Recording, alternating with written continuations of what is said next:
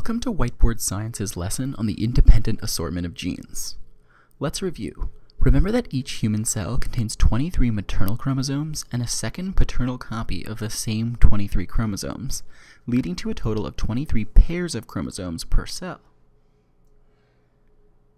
Recall that human cells have two alleles for every gene, which are often marked by either capital letters or lowercase letters.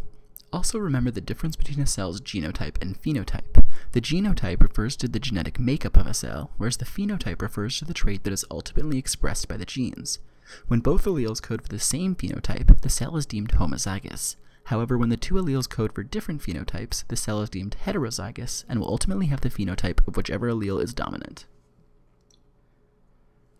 Remember that during mitosis, diploid cells, which are cells with double the normal amount of DNA, will divide their genetic content equally between two daughter cells, each having a full set of DNA.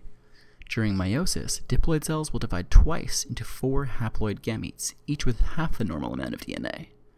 Of these gametes, half will contain the paternal copy of a given chromosome, and half will contain the maternal copy. If we look at two parents that are both heterozygous for gene A, we can easily visualize the possible offspring genotypes using something called a Punnett square.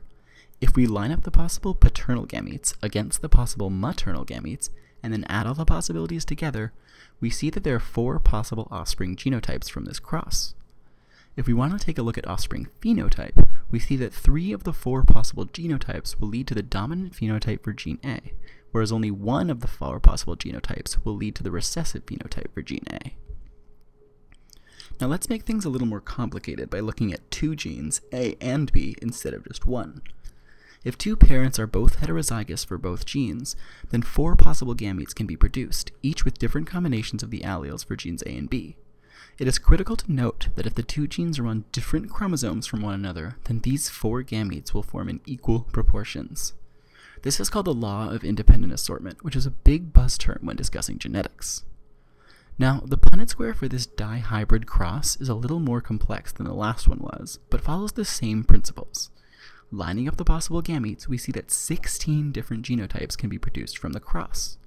If we want to look at phenotypes, we notice that 9 of the 16 phenotypes will lead to the dominant phenotype appearing for both genes. 3 will lead to the dominant phenotype for one of the 2 genes, and only 1 genotype will lead to the recessive phenotype appearing for both genes. This 9:3:1 ratio will come up quite often as you study genetics. So what did we learn? First, we reviewed the idea that human cells contain 23 maternal and 23 paternal copies of each chromosome. Second, we learned that the law of independent assortment tells us that genes on different chromosomes will segregate independently from one another, leading to equal formation of all possible gametes. Thanks for watching, and good luck with studying.